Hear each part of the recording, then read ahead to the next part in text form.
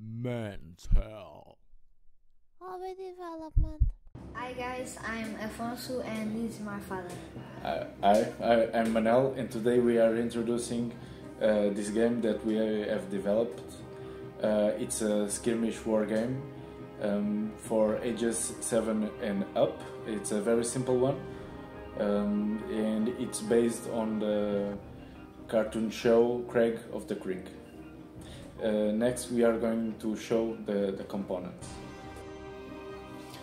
So, this is the battlefield, the board, where the characters will engage with each other. The character tokens. This one is Omar, and this is his character card.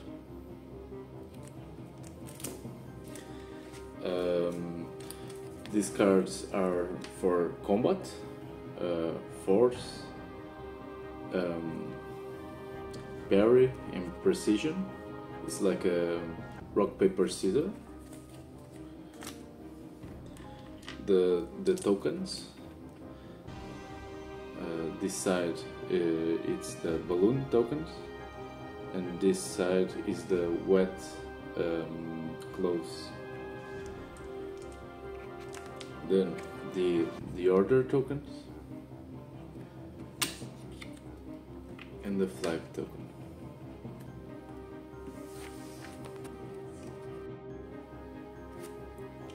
And the special dice that is used to throwing the balloons. It has 2 zeros, 1 plus 1, 1 minus 1, 1 plus 2, and 1 minus 2. So this game simulates the dispute between the Creek kids, like the good ones, JP, Kelsey, and Craig, and the bad ones, King, Savior, Amaya, and the Arm. There are lots of other characters, but to explain how the game works, we will use these teams.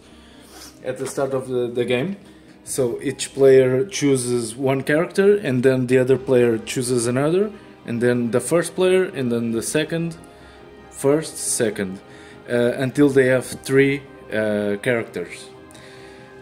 Some characters have special abilities, like Kelsey. Like they bring she brings her bird, Mortimer. But we are not gonna talk about that today. Then each character gets 1 balloon token from the stat cards. The Arm has more balloons, and for example, Kelsey has less balloons. Starts with the game with less balloons. So the objective is to be the first one to catch the flag that is in the middle of the map and bring it to the base. The base is represented by these darker hexagons.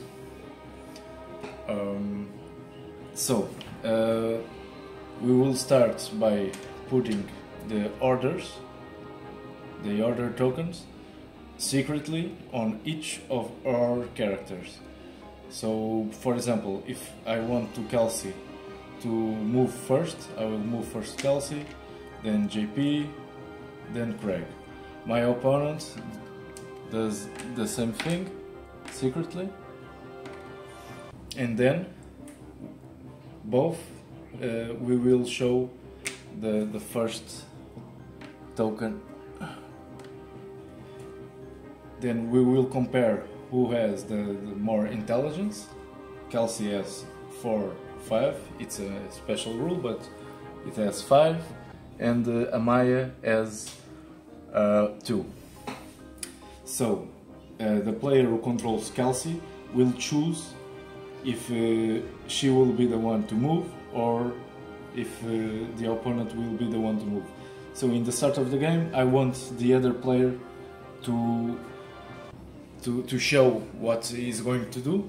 I will say the opponent will play, and he will move 4 steps, 1, 2, 3, 4, toward the flag.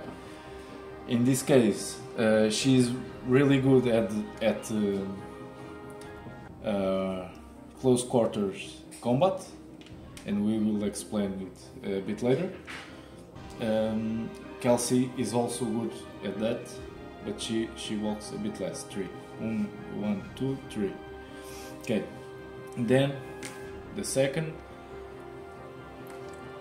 we will compare intelligence. So the opponent wants me to move first. I will move 4, 1, 2, 3, 4, and then 1, 2. Then the third, intelligence, 1, 2, 3, and 1, 2, 3. So in this first turn, there will be no more things to do, but after they are closer, like in the second or third turn, as they move, or they are called to move by the order token, they will choose, okay, I will move, and then I can throw balloons or fight. In this case, Kelsey will walk 1, 2, she will grab the flag, and then she will throw one of her balloons. The throwing of the balloons works like she has 3 accuracy plus the dice. This case is less -2, so it has one value of 1. So she can only hit 1 hexagon away. This is 0 away, 1. So she had failed the throw. But if she would roll a +1, 3 accuracy, 1, 2, or 0, yeah, 1, 2, 3. She would hit Amaya with a balloon, and Amaya would get 1 wet token.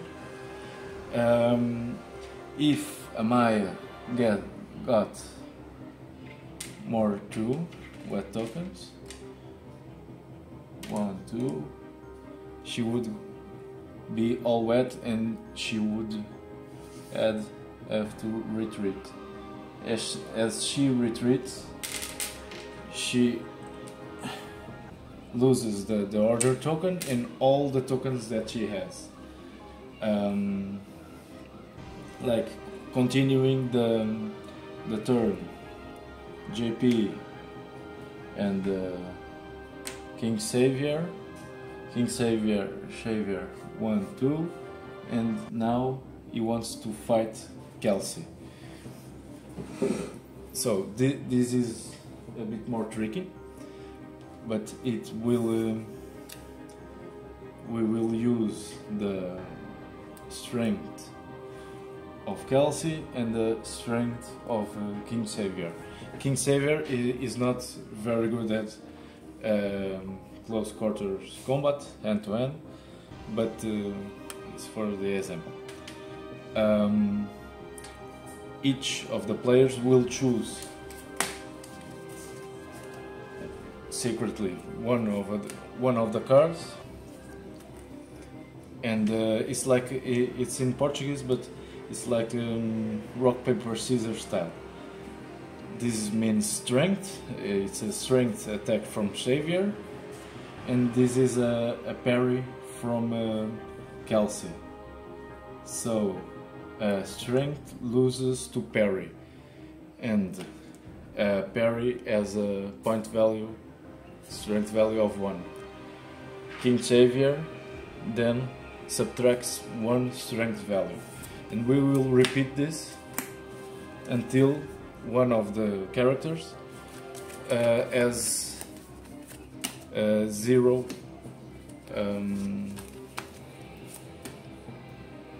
strength. Again, Xavier used precision, and Kelsey used again parry, but precision wins to parry. So Kelsey has 1 strength and King Savior remains with 1 strength. And now again the same thing. King Savior used parry and Kelsey strength. So parry wins and King Savior or Kelsey subtracts 1 strength and it gets 0. When this happens, the character, it leaves the game. So it's more powerful to win at a close combat than to throw balloons.